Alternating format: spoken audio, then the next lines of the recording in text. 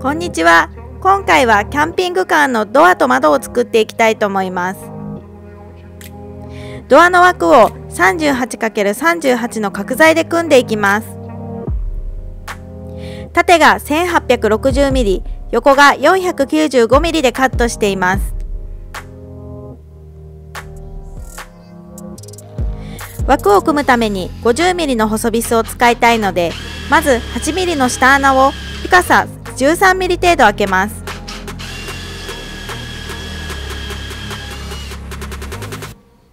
少し差し込んで用意しておきます。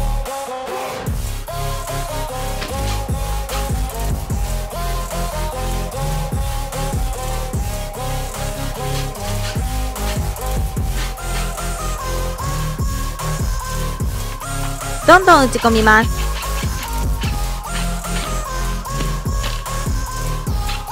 穴を樽線などで隠せば綺麗なのですが、作り直しをしやすくするためにこのままいきます。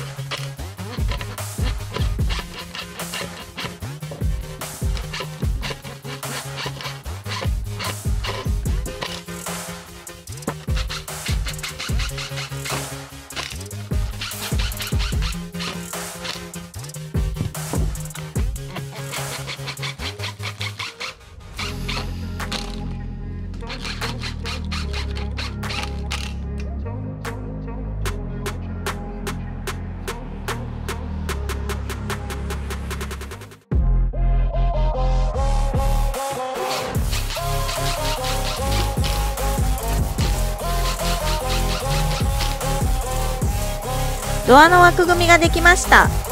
幅が細い？以前ウッドデッキ作りで余った 1x4 を表側に貼っていきます。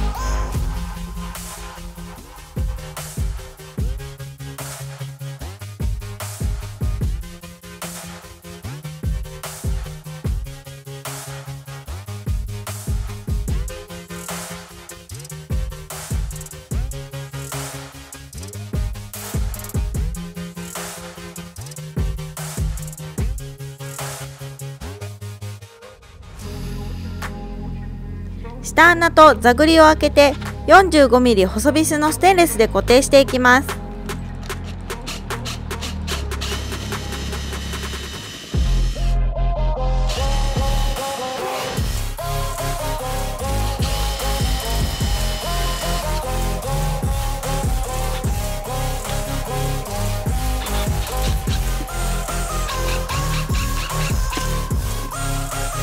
合板的にネジが表に見えるのは良くないので、参考にしていただける方はお気をつけください。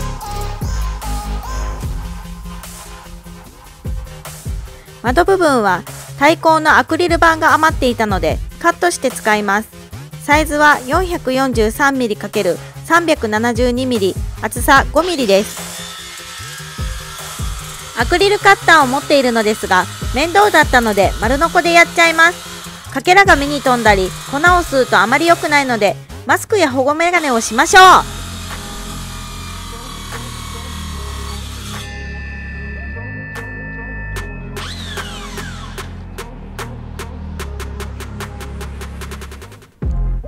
扉のアクリルを貼る部分は細い 25×15mm の板で挟み込みます。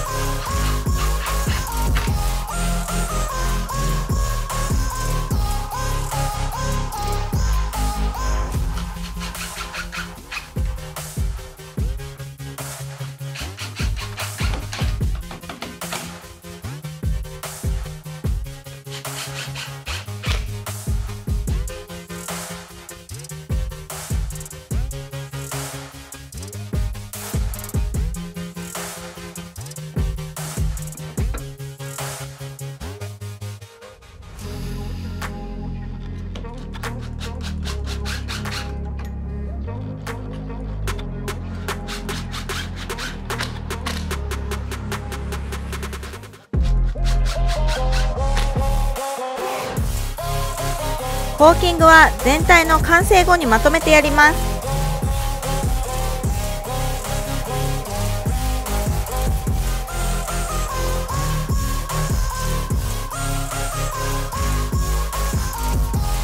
10倍速。塗料はウッドガード油性です。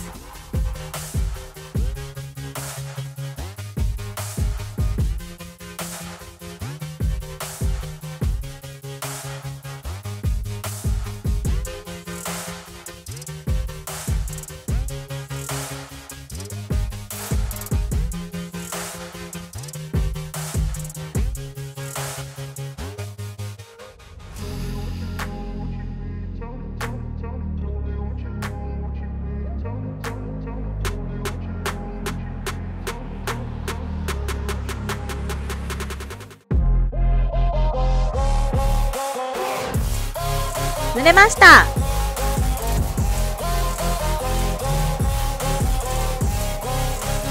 窓の枠は幅 60mm 厚さ 25mm の材料を長さ 436mm と 418mm で組みます。6mm のストレートビットでアクリルの入る溝を掘ります。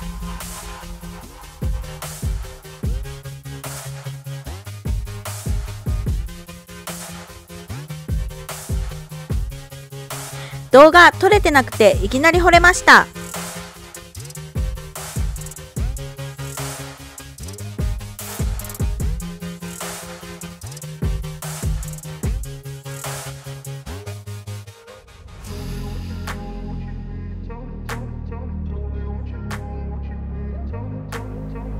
枠はボンドとベルトクランプで固定した後にネジで側面からさらに固定します。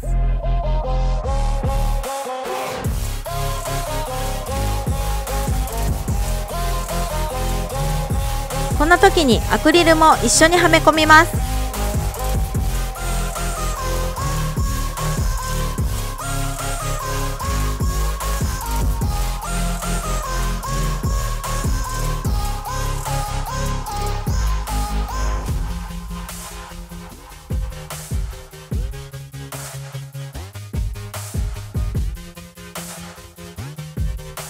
長板はホームセンターで一番安く色味が良さそうなこれにしました。長板の厚み分 1.5mm くらいをルーターで外側からゆっくり掘ります。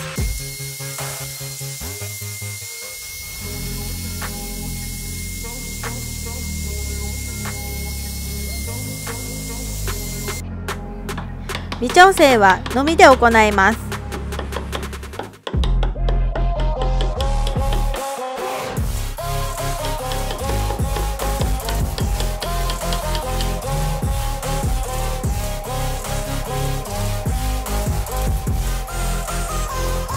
よし、ぴったり。あとは印をつけて下穴を開けます。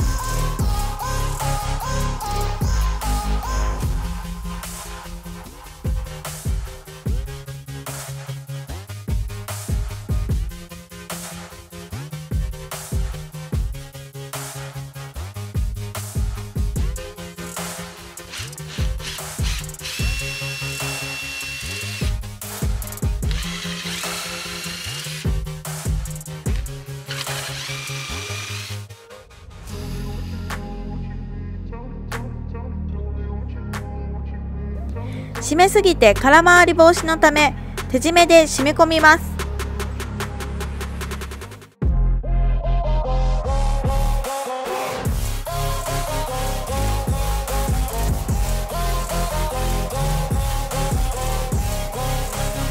扉のノブを流木にしようと思い浜に拾いに来ました。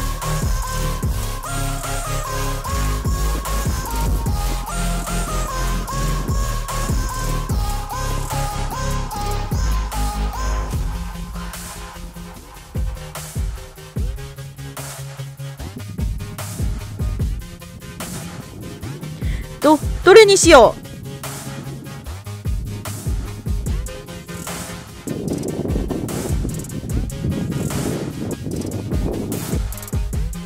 流木に下穴と座繰りを開けて 4.2mm、75mm の黒ビスで留めます。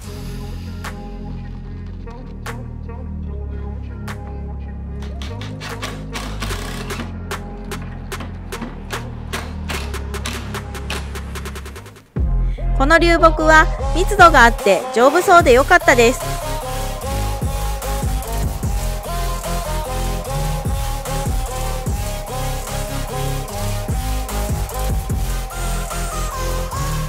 キーシリンダーを取説通りに開けた穴に取り付けます。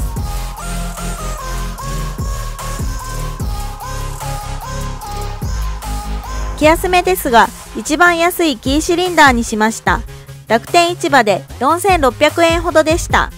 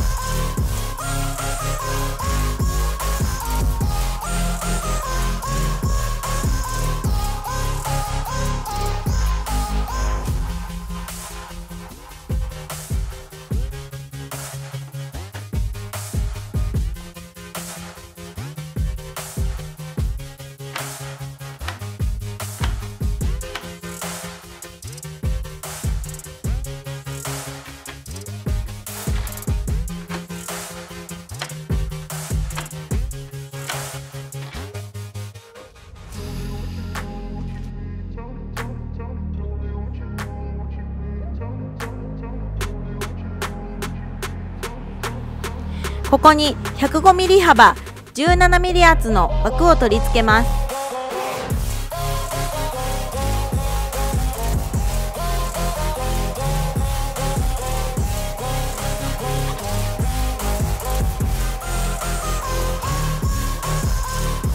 取り付けビスはステン 45mm 細ビスです。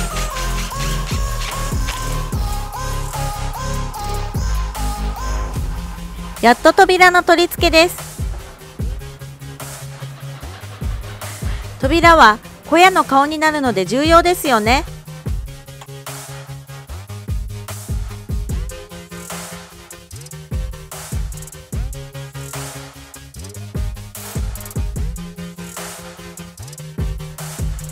次は窓の取り付けです。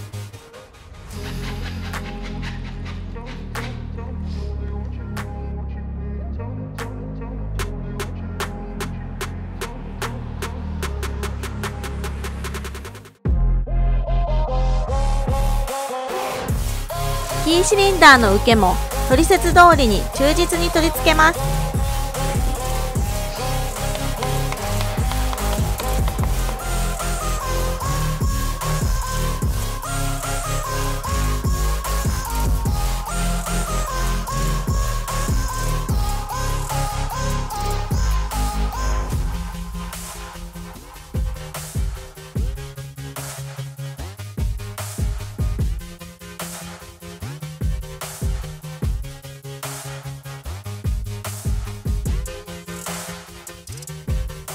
窓のロックもホームセンターで一番安いものにしました。